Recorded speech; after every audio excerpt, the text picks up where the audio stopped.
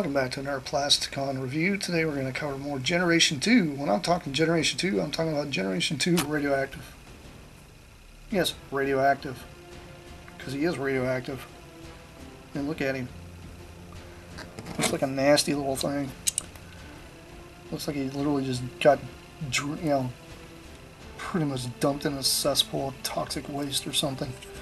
Anyway, this is Generation 2 Radioactive. He is part of Toxicron's crew. He's got this crazy color of like nastiness looking here, looking like, I don't know, like a really nasty green, which is neat. I do like that. I love how he almost has like a rust coming through that, which is kind of cool. It looks very awesome.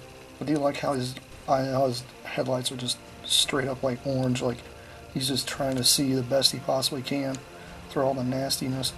And I do like this kind of copperish bronzish color on him. It looks really interesting. It kind of adds to the way he looks. It's even like carried all over into his wheels, which is kind of cool.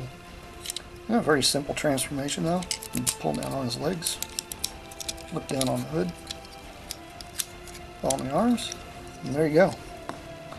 It's got a very interesting head sculpt. I like how he's got a little bit of the crown there picked out with that kind of weird looking orange that was on his headlights. It just looks neat. I do like him a lot. Anyhow, that's been Generation 2 Radioactive. This has been Plasticon, and I'll see you guys around because we have plenty more coming your way. That's it for now. Bye.